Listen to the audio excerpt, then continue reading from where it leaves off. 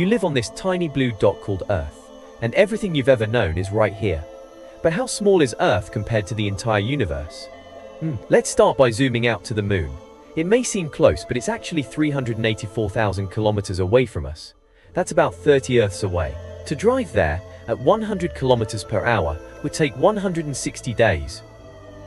Now, let's go to Mars, 225 million kilometers away on average.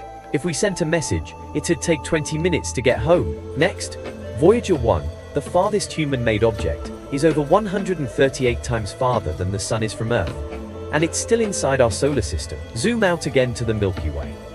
Our galaxy is 100,000 light-years across, with billions of stars.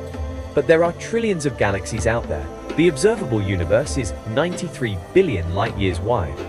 But beyond that, it might be 150 sextillion times bigger. We are so small, but that's what makes the universe so exciting. There's still so much left to discover.